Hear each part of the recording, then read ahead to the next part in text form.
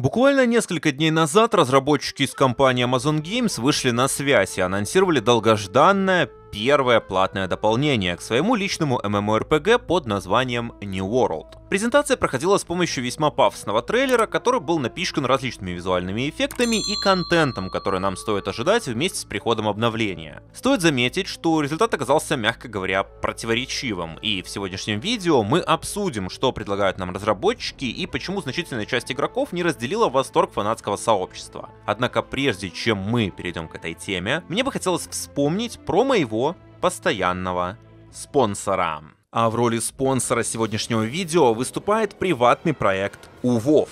УВОВ — это старейшая русскоязычная серверная группа, предлагающая вам возможность окунуться в самые различные версии клиента. Доступен здесь и Гнев Короля Лича, и Мисс в Пандария. Однако главным фаворитом проекта был и остается Легион. Легион — это одно из самых любимых дополнений у преданных фанатов World of Warcraft, что, в общем-то, неудивительно. Ведь он предлагает вам доступ к огромному количеству крайне интересного PvE-контента. Специально для фанатов этой версии игры на проекте УВОВ Biz существует два различных сервера. Более старый с рейтингами на опыт X100 и гораздо более свежий с рейтингами X5. Последний предложит вам не только возможность стать свидетелем прогрессии сервера, ведь далеко не весь контент еще успели открыть, но и откроет вам путь к кооперации с другими фракциями. Да, тип сервера установлен в формате PvE, а поэтому вы не только не можете умереть в открытом мире от других игроков, но и можете с ними взаимодействовать. Орда и Альянс здесь совместно покоряют весь доступный контент. Бонусом же идет вполне себе приятная, ненавязчивая система монетизации и отличный онлайн. От 2 до 4 тысяч активных игроков в любое время суток. Заинтересовались? Тогда самое время перейти по моей персональной ссылке в описании и зарегистрироваться.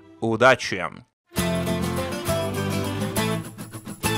Не будем ходить вокруг да около и начнем с самого главного. Что именно анонсировали разработчики и что нас ожидает уже в самое ближайшее время? Впереди нас ждет первое дополнение под названием Rise of Angry As, которое расскажет нам историю одноименной фракции, которая неожиданно набрала достаточное количество сил, чтобы атаковать одну из самых любимых локаций в сообществе — First Light. На текущий момент никто не знает, что стало жителями этой локации, ведь она полностью преобразовалась и не впускает на свою территорию никого, кроме наиболее отважных героев. Все бы ничего, но произошедшее имеет далеко идущие последствия, среди которых не только возникшая угроза на юге, но и недавно вновь возникшие повелители зверей, которые оказались разбужены случившимся вторжением. Сложно сказать, являются ли они однозначной угрозой или нет, но по всей видимости их мораль будет неоднозначной, и часть выступит на стороне жителей Этернума, а часть против. На чем основаны такие выводы? Да, в общем-то, на заявлении разработчиков в профильной статье, где они объясняют возникновение у нас навыков верховой езды как раз благодаря обучению у этих самых повелителей зверей. Кстати, вам не послышалось. Первое дополнение наконец добавит в игровой процесс верховых животных, причем сразу 3 типа. Нам станут доступны волки, львы и классические лошади. Мы не только сможем углубленно их кастомизировать с помощью изменения целого перечня предметов, а также создания уникального имени, но и прокачивать профильное ремесло. Чем мы будем становиться в нем опытнее, тем более качественная пища для нашего животного будет появляться в нашем распоряжении. Технически это довольно важно, ведь по всей видимости ремесло будет напоминать аналогичную профессию с Black Desert Online с небольшими изменениями, а сама езда верхом будет похожа структурно. В нашем распоряжении будет шкала выносливости, которую будет необходимо пополнять, чтобы наш транспорт продолжал быстро передвигаться по карте.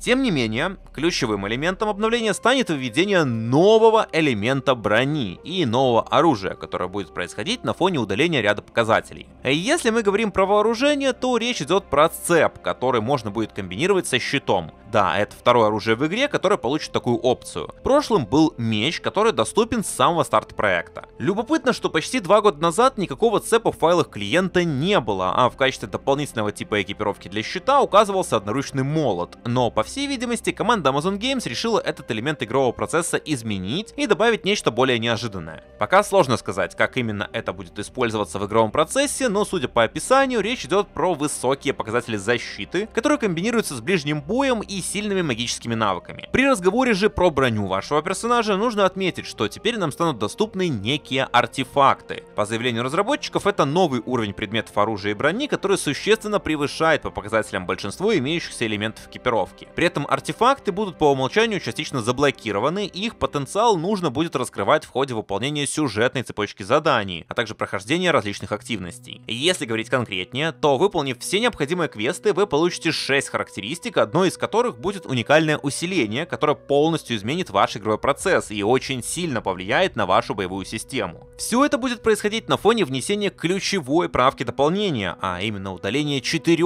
очень важных показателей на вашей экипировке. Первым и самым важным станет окончательный отказ от системы экспертизы, которая насиловала игроков последние года эдак 2. А если кто-то забыл, стоит напомнить, что экспертиза — это дополнительный показатель, который было необходимо прокачивать для того, чтобы ваша броня получала определенный уровень. Проще говоря, это уровень вашей экипировки. Разработчики наконец официально подтвердили, что эта система канет в лету, и игроки будут получать предметы не за счет прокачки этого показателя, а благодаря уровню противников. В рамках New World появится динамичная система, которая будет предлагать вам награды пропорционально уровню поверженной цели и ее статуса, будь то обычный противник, элитный противник, а также босс. Вторым показателем, чье удаление напрашивалось еще до запуска игры, станет устойчивость или resilience. Та самая характеристика, которая снижала получаемый вами урон, а позже критические удары, и которую было необходимо в обязательном порядке получить с экипировкой для участия в сражении с другими пользователями. Вместо нее все профильные предметы получат бонус к запасу здоровья в процентном эквиваленте. Снижение же критических ударов теперь станет прерогативой вашей экипировки. Легкая получит минус 15, средняя минус 20, а тяжелая минус 25%. Третьим же и четвертым показателем, который будет удален из игры, станет устойчивость и повышенный урон к различным типам стихии. Если вы когда-нибудь серьезно играли в 2000 Amazon, то вы наверняка вспомните, что, получая предметы, вы чаще всего видели характеристики к минус урону от какой-то стихии или наоборот с плюсом по ней. А данные комплекты было необходимо собирать в обязательном порядке для прохождения особо сложных подземелий. Они же выступали в роли ключевой причины для истерики у всех, кто создавал экипировку с помощью профессий. Теперь данный показатель окажется в прошлом, и игра будет наполнена по большей части исключительно полезными характеристиками, что не только сделает экипировку доступнее, но и упростит игровой процесс, избавив вас от необходимости собирать несколько десятков комплектов брони, чтобы почувствовать себя уверенным в завтрашнем дне. К слову, происходить все это будет на фоне увеличения максимального уровня экипировки до 7 сотен пунктов.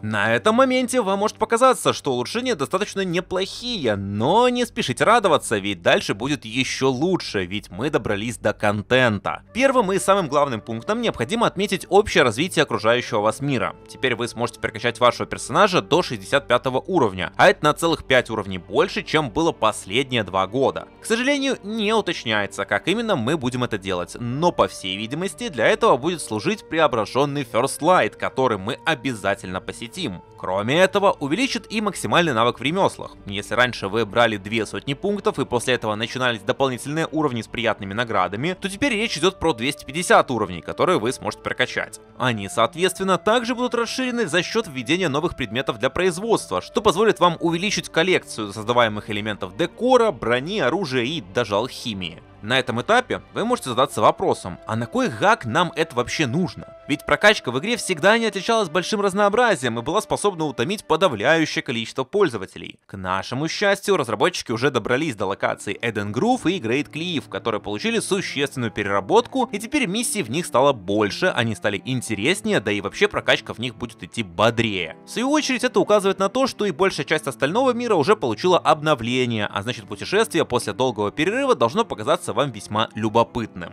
И если же учесть, что команда полностью обновила сюжет, как и обещала ранее, нас ожидает весьма глубокое повествование, где нам наконец адекватно расскажут про проблемы мира, не из журналов, разбросанных по всем локациям. Любители же подземелий получат в свое распоряжение новую экспедицию для персонажей 62 и выше уровня под названием The Savage Divide, которая столкнет нас лицом к лицу с упомянутыми ранее повелителями зверей. Кроме этого, получит изменение и формат мутаций. Если раньше у него было 10 уровней, то теперь их станет 3, а разбивка экипировки между ними будет представлена минимальным требованием в 650, 675 и 700 пунктов. Сами же предметы, получаемые в ходе прохождения, станут значительно качественнее, и это затронет как старые подземелья, так и новые. Затрагивая же сражения между игроками, нам придется столкнуться с радикальной переработкой этого элемента. Во-первых, нам дадут новый уровень во фракциях, который будет получаться за счет выполнения определенного квеста. Предметы в награду обещают полезные и существенно более важные, чем было ранее. Во-вторых, нам предложат обновленную систему влияния. Раньше, чтобы объявить войну противоположной фракции и начать осаду, игрокам было необходимо выполнять максимально медитативное задание. Теперь же все будет иначе. В определенное время каждая из локаций будет получать статус конфликта, когда фракциям будет предложено захватить возникшие на ее территории башни влияния. Башни будут увеличивать количество получаемых очков влияния для фракции владелицы. Кроме этого, это самое влияние можно будет накапливать в течение всего конфликта за выполнение уже упомянутых ранее заданий, а также за убийство игроков из других фракций. Кроме этого, источником могут послужить уже знакомые нам форты, которые в момент события начнут приносить влияние в достаточно внушительных объемах. Сама же локация, по предварительным данным, будет получать перманентный PvP статус, и игроки, находящиеся в ней, не смогут игнорировать сражения.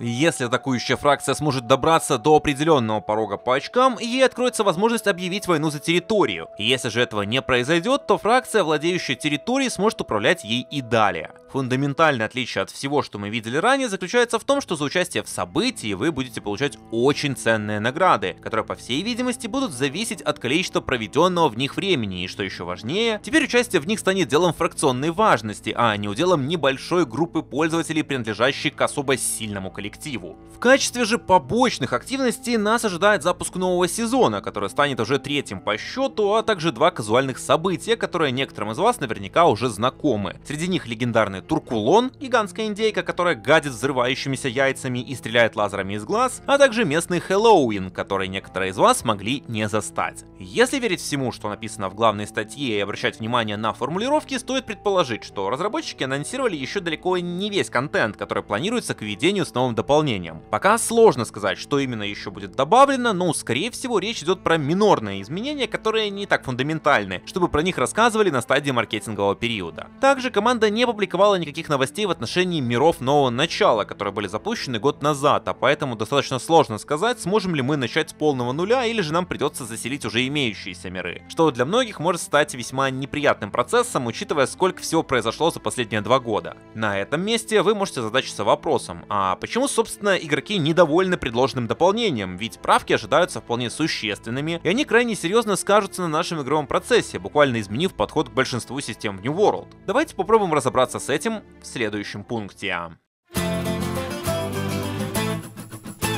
Вначале нам необходимо отметить одну очень важную деталь. Все, что вы услышите далее, не является позицией автора этого материала, и он лишь предоставляет вам совокупность мнений, которые существуют на текущий момент в сети, и исходя из которой вы можете делать определенные выводы. Как только мы дойдем до личного мнения автора, вы обязательно это поймете. На текущий момент общественность разделилась на 3 очень внушительные по объему группы, каждая из которых исповедует свою, крайне специфическую и не похожую на других позицию. Первая группа пользователей недоумевает в отношении того, куда исчезла целая порция контента, которая всплыла в сети еще в начале этого года. С этой точки зрения мы потеряли морской контент, несколько видов оружия, несколько новых полей боя и некоторые другие функциональные изменения, которые полностью оправдывали введение полноценного дополнения. Вторая группа пользователей исповедует точку зрения, что контент, который предложили нам представители Amazon Games, состоит чуть более чем полностью из того, что было предоставлено в прошлых сезонах. Проще говоря, да, разработчики действительно вносят правки, и они стороннему наблюдателю могут показаться внушительными, но то же самое команда делала абсолютно бесплатно во втором и первом сезоне, а теперь за это решила попросить достаточно внушительную сумму. Третья категория «Не такусь» исповедует точку зрения, что игра скатилась и ничего лучше, чем World of Warcraft, человечество еще не видела. Собственно, последняя категория присутствует на запуске абсолютно любого дополнения или MMORPG, а поэтому про нее мы благополучно забываем. Ориентироваться на мнение этой части общественности бессмысленно, ведь у нее свой бог, и ему как раз не хватает на еще одну яхту. Переходя же к разбору 2 первых мнений, стоит заметить, что это действительно проблема. Еще в начале этого года мы получили информацию о том, что разработчики отходят от концепции выпуска контента каждый месяц и переходят к тенденции взаимоотношений с игроками раз в сезон. Сезон, по их концепции,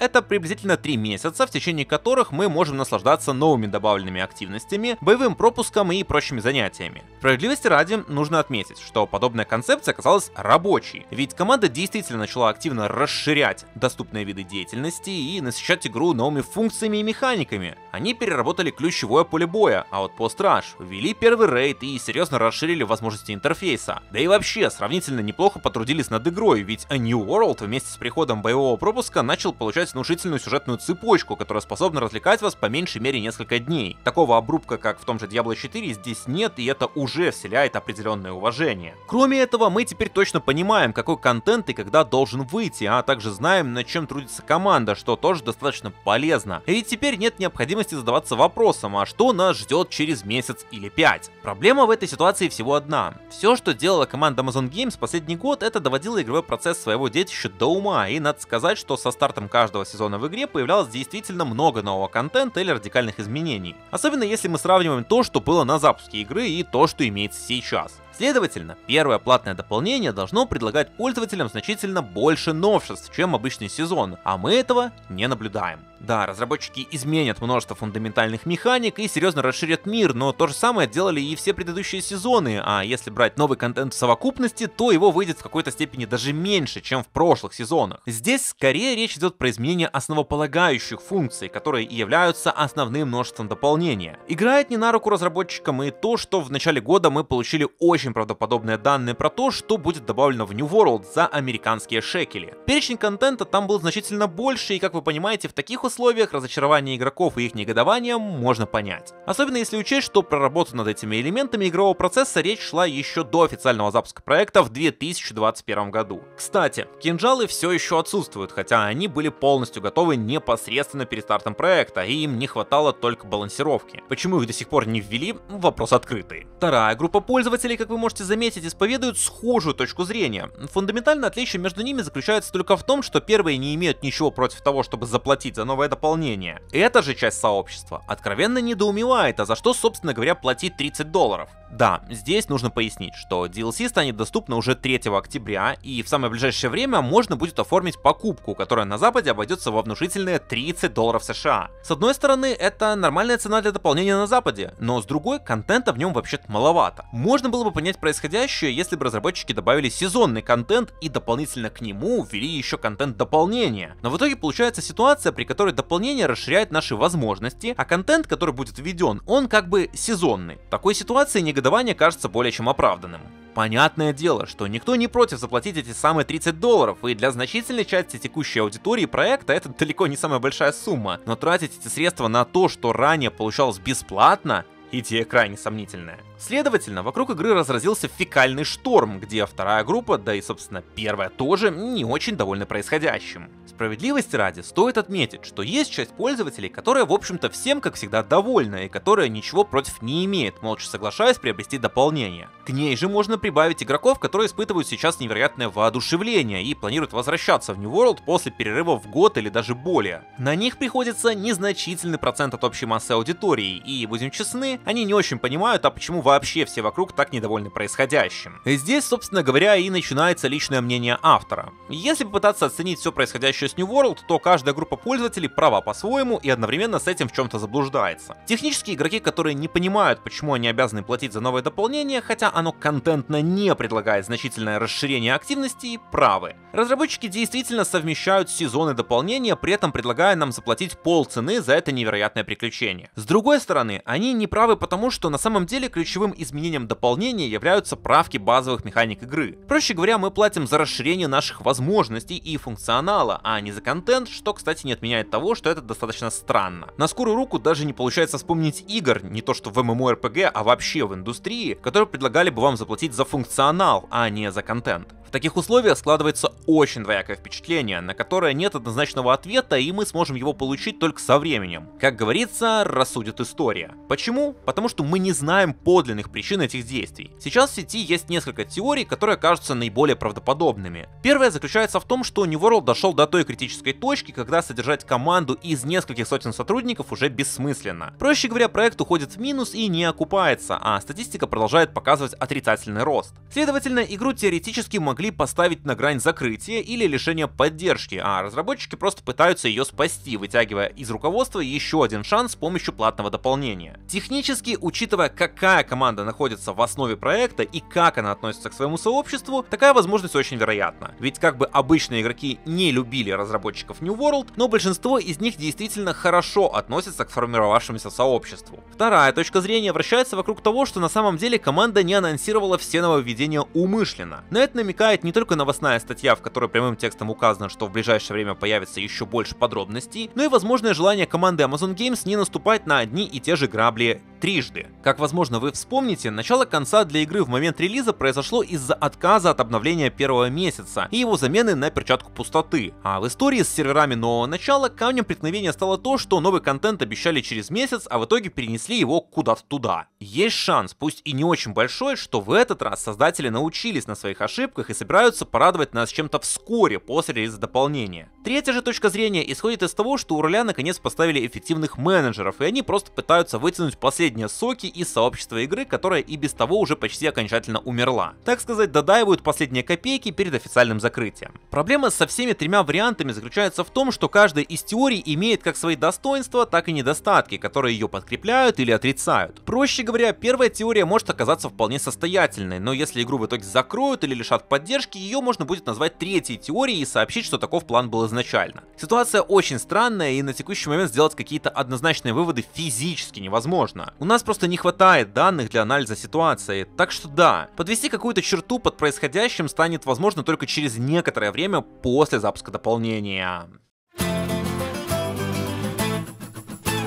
Переходя к итогам, стоит заметить, что дополнить всю предоставленную ранее информацию чем-то конкретным очень сложно. По большей части вы получили вполне подробное описание происходящего и можете делать какие-то выводы самостоятельно. Правда, всегда нужно помнить, что это предварительные выводы, ведь мы не можем полноценно судить разработчиков до выхода упомянутого дополнения. С другой стороны, вы можете задаться вопросом о целесообразности приобретения этого дополнения, и здесь все существенно сложнее. Нужно понимать, что большинству из вас, уважаемые зрители, не придется платить $30 США за издание, ведь на нас распространяются региональные скидки. Причем в равной степени они действуют и на территории Российской Федерации, и на территории Украины, и на территории Казахстана, и на территории Турции. Следовательно, издание в Steam будет стоить вам от 750 российских рублей до 1200 приблизительно. Эта сумма для каждого из пользователей имеет свой отдельный вес, и кому-то может показаться значительной, а кому-то нет. Если у вас есть запал к тестированию контента New World по результатам двухлетней работы над ним, и средства вам позволяют, наверное, стоит брать. Если же вы испытываете сомнения и не стремитесь выбрасывать деньги на ветер, возможно, стоит подождать. Первые рецензии наверняка появятся уже через несколько суток после запуска проекта. Если же вам нужен отклик в момент релиза, то вы можете заглянуть к автору этого канала на его Twitch. Будем надеяться, что госпитализация к этому моменту будет завершена, и в нашем распоряжении появится возможность провести прямую трансляцию и пощупать проект. Также, если по каким-то причинам она не состоится, вы всегда можете добавиться в персональный Discord сервер этого канала, где есть специальный раздел под обсуждение проекта Amazon Games.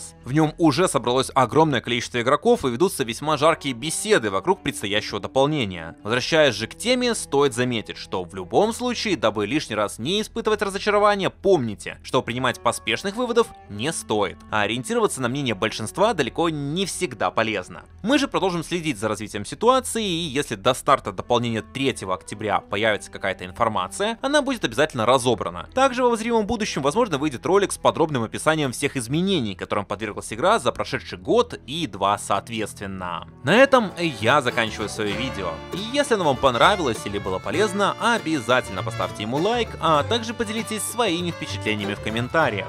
Кроме этого, пожалуйста, не забывайте про подписку, ведь она действительно сильно мотивирует меня к скорейшему выпуску нового контента, а вам позволяет своевременно получать оповещения о его выходе.